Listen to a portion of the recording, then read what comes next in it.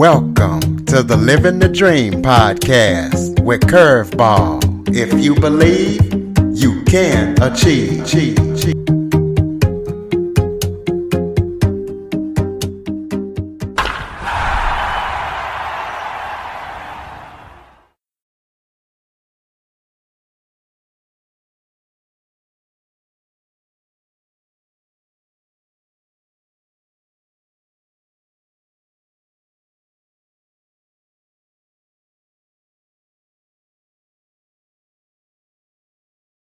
Welcome to the Living the Dream with Curveball podcast, a show where I interview guests that teach, motivate, and inspire. Today, I am joined by renowned women business coach and author, Frank Legette. Frank has a book out called The Art of Womanhood, and we're going to be talking to him about his story and how he got started into being a women's coach, because a lot of times when you hear women's coach, you think of a woman, but Frank is well renowned. So Frank, thank you so much for joining me today. Absolutely, Curtis. It is my pleasure to be here with you. Why don't you start off by telling everybody a little bit about yourself? I am a pastor. I am in my 40th year of pastoring. And So that's what I do for a living. It's my training. It's my passion. It's what I love doing. Been doing it for 4 decades, and I'm absolutely privileged to be able to pastor the church that I have. My church is in Norristown, Pennsylvania, and last weekend was my 11th year there, and I'm honored to be there with those incredible people.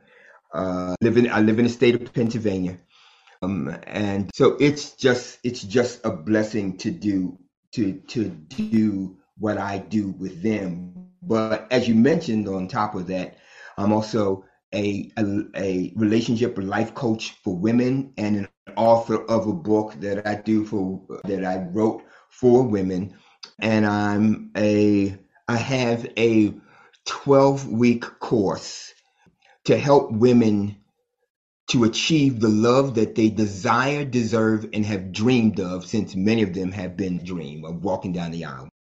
Okay, well, before we get into all that, let's talk about your international ministry, because you also have an international ministry. So tell the listeners what that's all about and how you got that started. It was early in the 2000s. I was home one day, and I was home by myself. I had just finished breakfast. I was about to go upstairs, and I was about to leave the kitchen, walk down the hallway to go upstairs. And on that wall, just as I was about to leave the kitchen, was a phone, a wall phone. We don't even see those anymore, but there was a wall phone there. And, obviously, I'm a pastor, I'm a man of faith. And the Holy Ghost, the voice said to me, call your daughter. I've got 3 of them, and he identified my middle daughter. And a lot of times, Curtis, we go through life, we hear the voice and we ignore the voice. Fortunately for me, that day I did not ignore it. I'm standing there, I'm about to go past the phone. I look at the phone, I hear the voice, I pick up the phone, I call my daughter. Now, typically, she is very, very, very positive, and she always answered. She had always answered the phone. Hi, Pop Pop. She didn't answer the phone that way that day. She answered the phone and she said, hello. And I stopped, Curtis. I stopped in my tracks. And I looked up to the ceiling as if I was looking up to heaven. And I said, no, God, not my daughter, because I knew exactly what that brokenness meant. Now, I was able to assume some things instantly. If it had been a tragedy, she would have said somebody in the family or somebody close to us or somebody close to her had a heart attack and died, was in a tragic car accident and died, something horrific, she would have said it immediately. When she did not say it, I knew automatically that it was a man. And so I'm saying, oh Lord, my daughter, I help people with these issues. I help women. I'm saying, Lord, this can't be happening to my daughter. So I said to her, when you get sick and tired of being sick and tired, call me. I'll fix this for you. And we hung up the phone. She never told me what it was. 6 months went by because she was a grown woman in her 30s. I didn't call her. I didn't badger her. But 6 months go by and the phone rings. She's on the phone and she said, Pop, I'm ready. Now, we did not discuss it during that 6-month period. And when she said, I'm ready, I said, okay, hold your hand out, palm up. She said, what?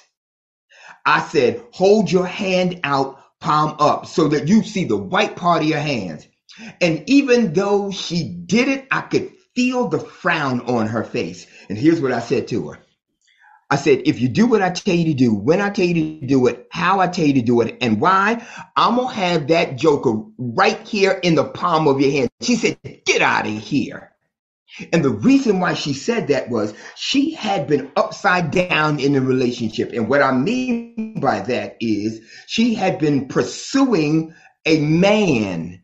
And because of it, she was miserable. She was whining him, dining him, whole 9 yards, trying to please him so that he would see how incredible she was. Right. And hopefully this thing would go to the altar. But that is never where a woman ought to be. And so she was miserable and she was in that state when I called her. I said, now, I'm going to teach you one technique. And I'm going to teach you not only how to do it, but I'm going to teach you the psychology behind it. I taught her. She's arguably the best student I've ever had. And she hung up the phone. She called him. She did the technique. And she hung up the phone with him. And in 20 minutes, he was knocking at her door, pursuing her. What do you mean the relationship is over? I don't want the relationship is over. She said exactly what I said. It's over. And she called me. And here's what I left out before we hung up the phone. I said, now, when you do what I tell you to do, the way I tell you to do it, and it's going to happen exactly the way I'm about to tell you, because he's going to be in pursuit of you. And when that happens, because I know you don't believe me right now because of what you've been doing for the last couple of years. But when it happens, I can't promise you. I'm not going to guarantee you, but I promise I will try not to say I told you so. And when she put him out her house and he left, she immediately called me. It was like within an hour. She screamed in my ear, Pop, it works. And so I grabbed my mouth and I tried not to say it, but I couldn't, and it blurted out. And I said, I told you so. And then I started working with her. And within a very short period, a couple of weeks, she said to me, Papa, you need to write a book because women do not know the stuff that you're teaching me. And I said, really? So I wanted to test it out. So I went to my church and I went to my women's ministries leader. I said, look, I've got some information that I think is life-changing for women. Would you bring all the women together? And I just want to share some stuff with them. Brought them together. They were blown away. And one thing led to another. And I started doing presentations. I started getting invitations to go do these presentations for women. And I ended up in Winter Park, Florida at a church. And I started there in Winter Park, my very first women's group. And I've been doing it ever since. So let's talk about something you mentioned. You talked about that's never where a woman should be in regards to your daughter and being down and sad and pursuing a man. Tell the listeners where a woman should be if that's not where they should be. Okay, now, so God designed, so I'm going to come from a spiritual place because that's who I am, that's what I do, right? God designed that because when you look at Ephesians chapter 5 in the Bible, in scripture, it shows that the man is the head, he is the leader.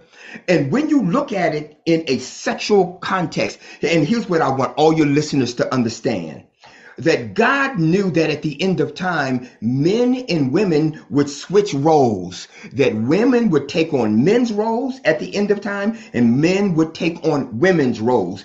And so to negate that, he put something in our DNA of every human being on this planet in terms of how we should function in relationship with one another. All right. And so when you look in a sexual context, when a sperm is ejaculated into the vagina, the sperm has one objective, and that is to find and penetrate an egg. So the sperm, because it comes from the man, represents the man, and the egg, because it comes from the woman, it represents the woman. Now, the sperm has two characteristics. The sperm has a head and it has a tail. Why does it have a head? Because scripture says, husbands, you are the heads of your wives. Why? And so that means he is the leader in the relationship. Why does the sperm have a tail? It is because it is the man that was destined and designed by God to be the pursuer in the relationship. Okay. Now let's look at the egg. When a woman is ovulating and still in the age when she is ovulating and having a menstrual cycle, she produces an egg every month. And that egg, like the sperm, does not have those two characteristics. The egg does not have a head and the egg does not have a tail. Why? Because an egg is incapable of pursuing the sperm. The sperm goes in pursuit of the egg, and all the egg does is send out signals to the sperm and says, hey guys, I'm over here. Now, in real life, here's the problem. I've ascertained that there are over 30 mistakes that the average woman makes in her relationship. Now, while no woman makes all 30, the average and typical woman, every woman that I've worked with, has on average has made the first 6 or 7. And so the first one is a woman, when she meets a guy at the very beginning of the relationship, she puts him in the driver's seat of the relationship before he has ever earned the right to occupy that space in her life. Now, here's the benefit of being in the driver's seat. When a woman puts a man in the driver's seat prematurely, he's making all the decisions about the relationship. He determines how fast that relationship is going to go, whether it's going to go 6 miles an hour or 60 miles an hour to the altar. The man or the driver determines the direction of the relationship. Are they going to go straight to the altar, or are they going to go around Abraham's barn? The man is going to be the decision maker in that relationship. And not only that, the driver is the one that's being pleased. It is the passenger that is the pleaser. So when the woman brings a man into a relationship and hands him the keys to her life prematurely, before she's even ascertained whether he's capable of being the kind of man that she needs, and if he even wants to be that type of man, which he hands him the keys, she has given over the control of the relationship. He's making all the decisions, the directions, whole 9 yards. That leads to several other mistakes. Number one, when she makes mistake number 1, mistakes 2 through 6 are going to drop like dominoes. Number 2, she's going to negotiate from a position of weakness. Why? Because number 3, she has given away all her power in the relationship. Because if he's making all the decisions and she's pleasing him and she's doing so, and she's giving, she's loving, she's cherishing, she's pleasing, she's pursuing, and all that she's giving is only coming back to her in a trickle. Ultimately, down the road, she's going to end up unfulfilled, unhappy, and dissatisfied in the relationship. That's why many relationships end in divorce, because of mistakes that they make during the dating phase. They end up, number 4, out of harmony with God's biological blueprint that I just shared with you with the sperm and the egg, because the sperm is supposed to pursue the egg. God is sending us a message of how we ought to function in a relationship. The egg is incapable of pursuing a sperm. Now, here's another metaphor. Here's another metaphor that dictates how we ought to function in a relationship. Men are bees, women are flowers.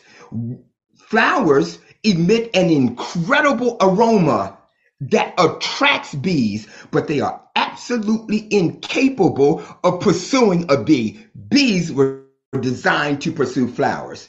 And the fifth mistake that women make routinely is they are out of harmony with their theological blueprint, which means if they're pursuing a man, they are out of harmony with God's word, because that's never what God destined for them, because they give all their power away. Many women end up being doormats because they've given away their power and they have no negotiating rights in the relationship. And finally, number 6, so many women operate out of fear. They're not happy. They're not satisfied. They're not fulfilled. They are loving. They're pleasing. They're giving. They're sacrificing, but they're getting very little of that back. But they're fearful of saying anything to their partner because they don't want to disturb his comfort zone. They don't want him to get mad and upset. Well, if you're not happy, you have to say something. There's an art to saying it the right way, but you have to say something. Otherwise, you'll remain stuck forever. Well said. So tell the listeners about your course and what, if a woman was to decide to take part in it, what they could expect when they did. So here's what happens it's in my 12-week course, how to attract the man of your dreams in 90 days or less. 12 weeks, 3 months. Here's what happens at the end for the women who come into the program and roll up their sleeves and go to work and do and learn the techniques. And we do the role plays. There's homework assignments with every technique that I teach. And not only do I teach the techniques, but I role play the techniques because I want them. Now, the point I want to make real clear is this. I don't give these women theory. I give them time-tested and proven techniques, because the majority of the women who come through the program and roll up their sleeves and learn it and master these techniques, these women start off heartbroken, majority of them single, and they end up attracting and marrying the greatest guys ever.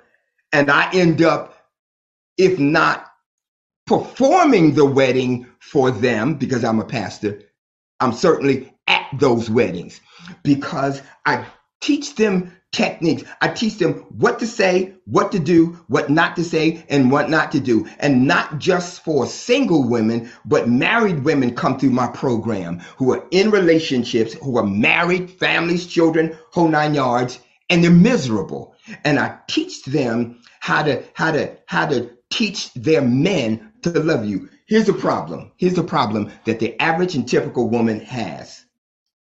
Most of us guys come into the relationship and we here's the mistake that women make. Women assume that we know how to love them, maybe because we've been in a relationship or relationships prior to meeting them. And we assume that we know how to do that. Here's why that's a mistake. Every woman on this planet is different, and every woman is different in the way they think, the way they function, the way they behave, whole 9 yards. And so we must deal with a woman on an individual basis. We need to go into that relationship. We've got to find out and determine what she likes, what she doesn't like, what turns her on, what turns her off. We cannot have a one approach fits all.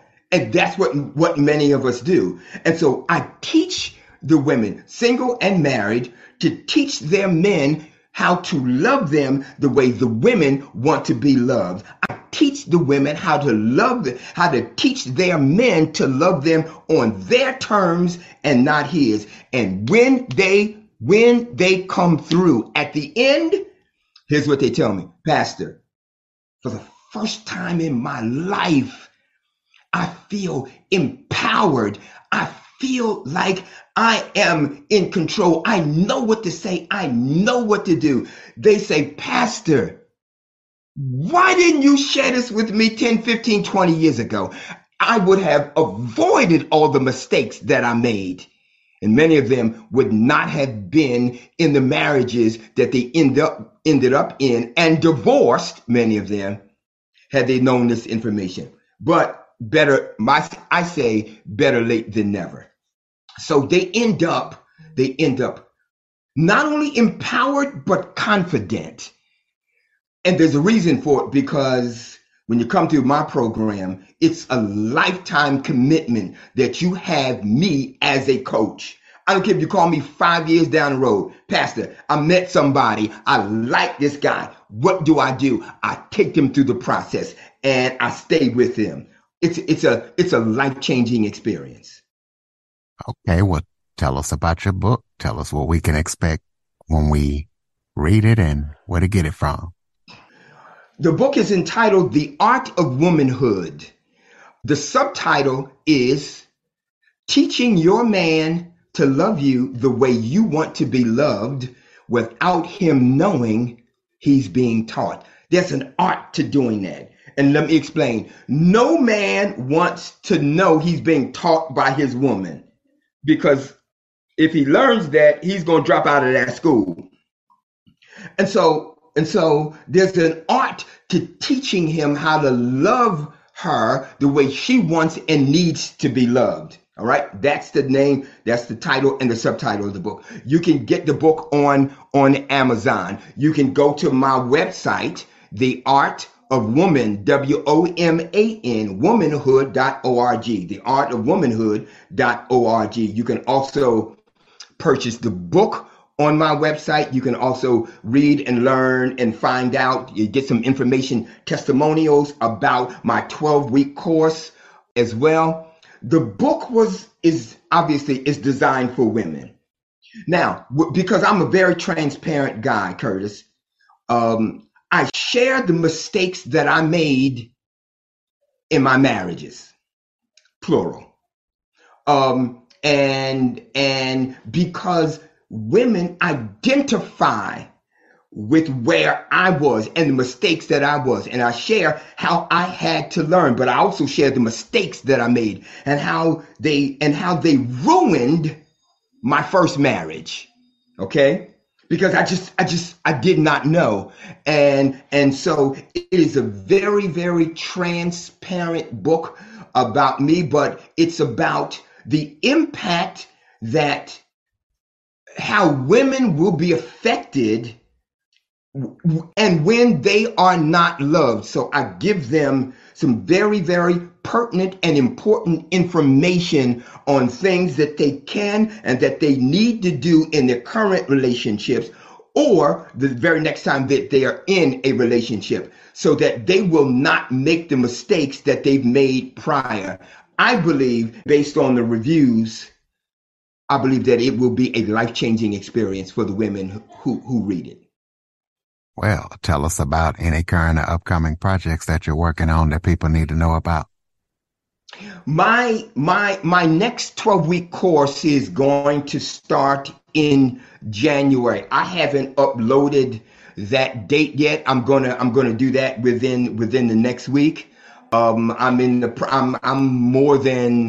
about halfway through with my current course, and so I'm going to be opening up registration for the new course and this is going to be predominantly for single women. It will start like the first Sunday in January, but the first weekend in March, I have an event for married couples. It's entitled Reviving Your Honeymoon in 48 Hours or Less. And that's going to be I believe the date is March 1, 2, and 3. I did it this past March, and I will tell you that the couples that came through, I was told by one couple, they pulled me to the by one person, they pulled me to the side and they say, Pastor, my spouse does not know what I'm about to tell you, but I've already been to a divorce attorney to file for divorce, and when they left, they were in a completely different place, an awesome place. It was a life. I'm driving this term in the ground, but I don't know a better term. It was a life-changing experience for those couples. We're going to do that again. I highly recommend every couple, and it does not mean that your marriage has to be in trouble. You can have a good marriage, but you just want to take it higher. You could be at a 7, but you want to go to an 8, 9, or 10. This weekend is for you as well. Those are my two most recent projects that are going to be coming up in the next few months. All right. Well, close us out with some final thoughts. Maybe if there was something I forgot to touch on that you would like to talk about it, just any final thoughts you have for the listeners, and also give out your website again in closing. My website is The Art of Womanhood, WOMAN, womanhood.org, The Art of Womanhood.org. Look, scripture is real clear. It says, Proverbs 17:22 says, Merry heart doeth good like a medicine, but a broken spirit drieth the bones. And here's what I want to say, particularly to women, because of my ministry to women. I'm paraphrasing. A merry heart would doeth good like a medicine, but a broken spirit in particular will put a woman in the ground, because women are so emotional. When they're not happy, it has a deleterious effect, and it cracks open the door to life-threatening illness and disease. But what I want women to know is you don't have to stay there. I don't care how bad you think your marriage is. I don't care how impossible it may look. I have had women who have come to me and thought their marriage was over, and I've taught them one technique. It has changed their marriage in minutes. I'm not talking about hours, weeks, months, or years. I'm talking about minutes. When you know what to do and you know what to say, and more importantly, you know what not to do and what not to say. There's hope out here. Things can be better, but you cannot get stuck and fearful that, oh, nothing's going to work. He's never going to change. No, stuff can change. Call me. All right. And I'm not making any guarantees, because it takes two to tango. But I'm going to empower you, and your confidence is going to go through the roof. You will be glad you did. Yeah, ladies and gentlemen, and to all you women out there, like Frank just said, follow, rate, review, share this episode to as many people as possible, and have them to give Frank a call and check out his course and his books. And if you have any guests or suggestion topics, cjackson102@cox.net is the place to send them. Frank, thank you so much for joining me, and listeners, thank you for listening. And Frank, I'm glad we had a chance to do this, and hopefully we can help a lot of people out there. Amen. Amen. I thank you for this platform. I thank you for reaching out to me. It is absolutely my honor. I thank you, my brother.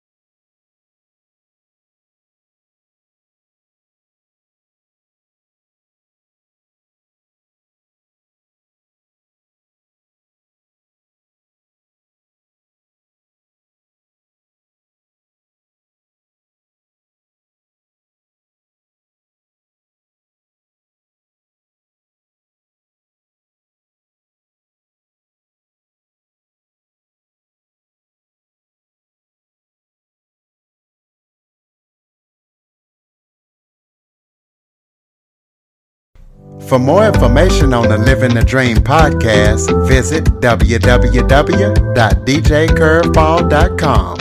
Until next time, stay focused on living the dream.